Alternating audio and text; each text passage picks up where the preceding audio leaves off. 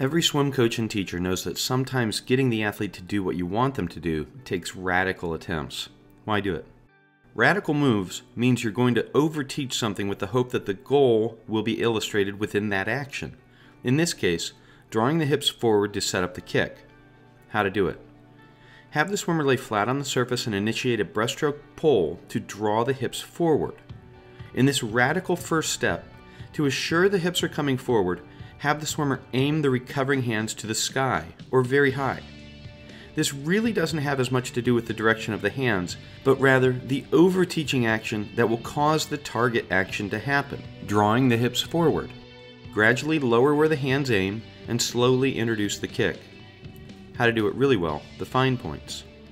Don't be shy about asking the swimmer to do something radical.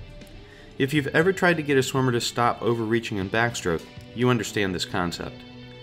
These more radical actions need to isolate a specific action, and that action needs to be focused on through the gradual process back to a normal stroke.